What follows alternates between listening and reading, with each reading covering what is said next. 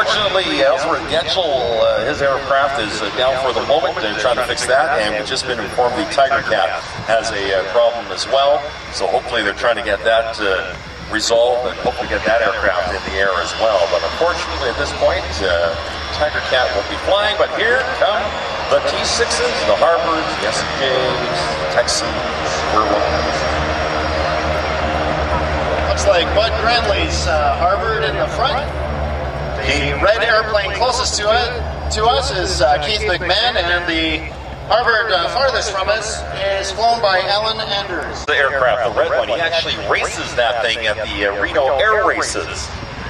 Does very well with it. Here comes the B-25 Mitchell. Terrell Stern at the controls. His co-pilot is Joel Grazzini.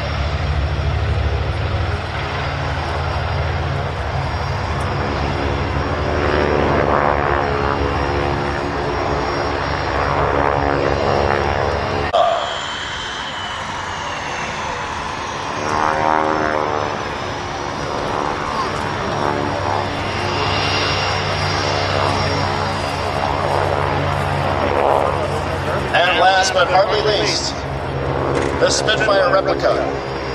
Bob DeFore, let's try that again, the flyer of that aircraft. Oh, it's a long day, that's all right.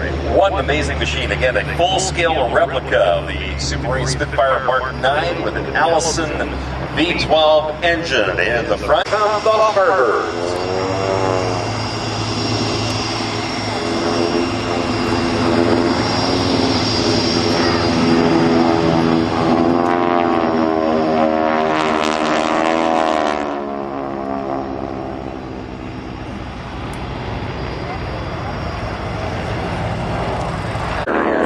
Bud Granley in his beautiful Warbird Mark 4.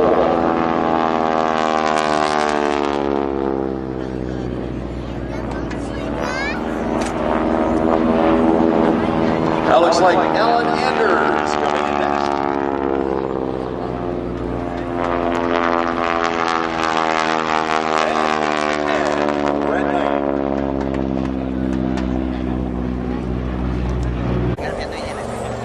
You don't see this very well. He's not around here.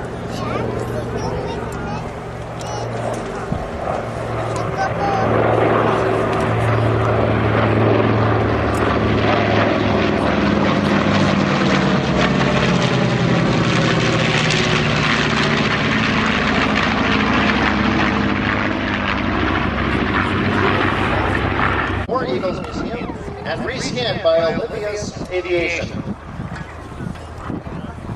Not being bothered with Valhalla reflects the colors of the 57th Fighter Interceptor Squadron, the Black Knights. This is the squadron that General Bill Anders flew F-89s with back in 1958. As the aircraft come around once again, the engine that's in the Spitfire puts out 1,325 horsepower in terms of Hamilton standard full-length DC-3 propeller. And the G rating on the aircraft +9, -6. And we'll go right to destruction. Here they come again from the right.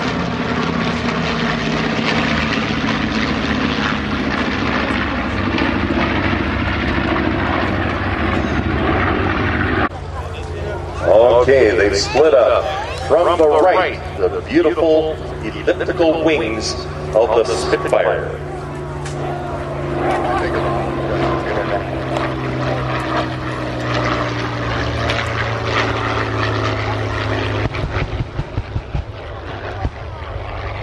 A little straightening run from the Spitfire. And now to be outdone, here comes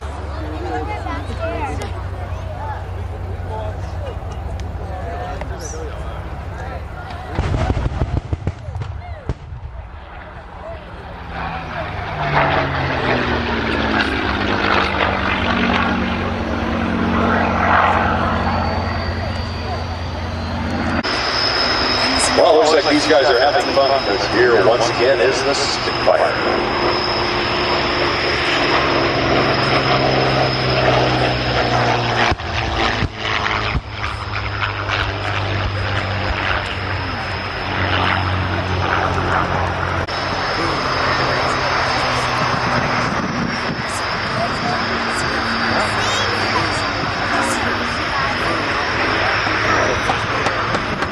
and Mustang coming in on a ground attack roll.